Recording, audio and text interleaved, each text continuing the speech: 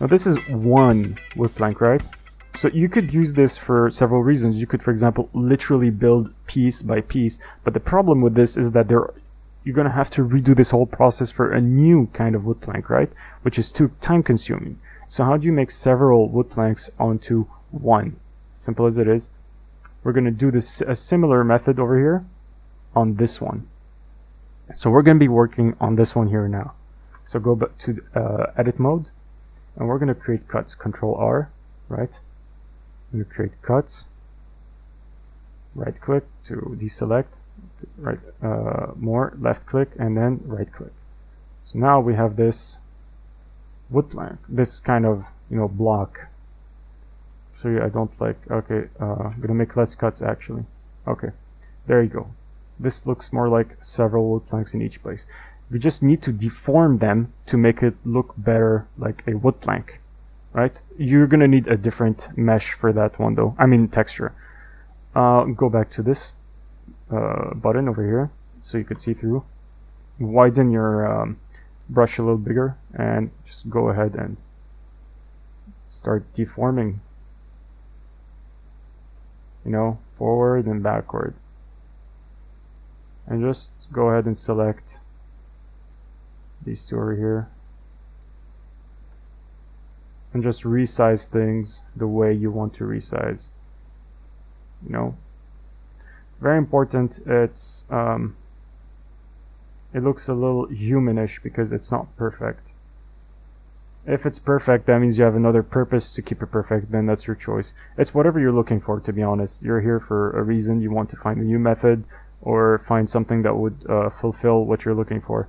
Now, you probably want to let these go up above as well. So for example, we're going to select a few one of these, just make them go up, and another ones of these, make it go down.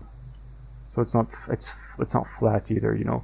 Okay, so we're going to go ahead and right click, go to object mode and remove this material and create a new one. Go to color and select image, open, find the directory. I'm going to actually pick another texture. So actually go ahead and look for example, wood planks. Yeah. So floor dark. I'm gonna go ahead and take dark. Dark looks nice. Let's check out this one. This is high quality. That's a pretty good one. Okay, I'm gonna save this one to forest blank 2. Okay. So I'm gonna go ahead and open the directory, thumbnail, and dark that plank 2. There it is. Great. Now press tab. So we're in this mode now, okay? I'm going to repeat the same thing. Open this, go to UV, image editor, and then see, you have the choice between forest plank and forest plank 2. If you pick this one, okay, which is the previous one, it's not going to show you this one over here. You know why? Because the material assigned for this mesh is this texture, which is the other one. Right, it's this one. So I'm going to show you what I mean. Press A, okay, U, unwrap, and look, it's not the same texture because you've assigned it to that one. Right, doesn't make sense? I hope it does. So I'm gonna go ahead and yeah. Now this doesn't look good at all. So you could, there is plenty of reasons to why this is the case. Because we're selecting all of it, and you see how deformed it is? Because we've deformed it. It's not flat anymore. It's going to give you a different result. So we're going to go ahead, all right, and Control Z this and go back to square one, right? Okay, we're back to square one. Now, best way for this to UV map it is actually by going over here, and we're going to select the faces one by one, because this doesn't work just the way we would want it to work. So we have these faces. Press U. There you go. This looks much better, but this is not the positioning I want, for example. So I'm going to go ahead over here, press R, and just move it to 90 degrees. Simple as it is. I'm going to select these faces, U, R, 90, and as you can see, 90.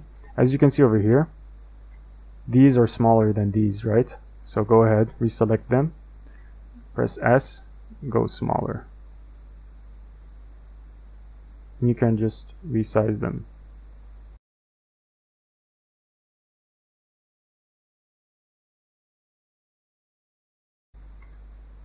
If you look out, zoom out, and go to object mode, this doesn't look too bad, to be honest. It looks okay. Now this is how my method for making several wood planks deformed, you know, make it look a little old. But this is not too realistic either. If you want to make it more look more realistic, you're gonna have to, for example, go on each plank and then literally, yes, unwrap it, which is another good method, to be honest. But you're gonna have to work on it piece by piece, which is worth the investment, to be honest. It's worth investing your time in. So this is our wood planks in plural. So we've done these two up till now.